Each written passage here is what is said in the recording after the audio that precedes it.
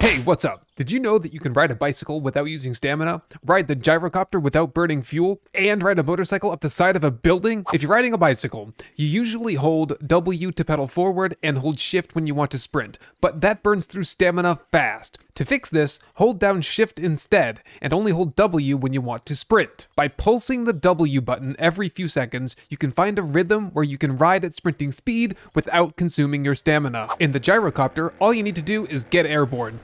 Easier said than done, I know, but once you're on a straight flight path, make sure you're holding shift and W for maximum speed. Now just press and hold the pitch up and down buttons at the same time. By default, this would be C and spacebar. You should hear the gyrocopter motor idle down, but you'll maintain max speed and consume basically no fuel.